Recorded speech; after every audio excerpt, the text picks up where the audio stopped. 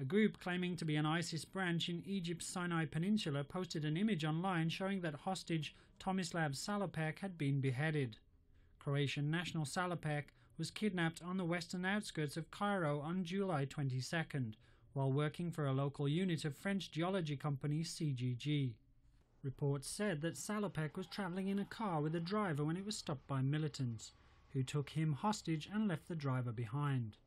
The Sinai province group was formerly known as Ansar Bait al-Maqdis before changing its name when it pledged allegiance to ISIS.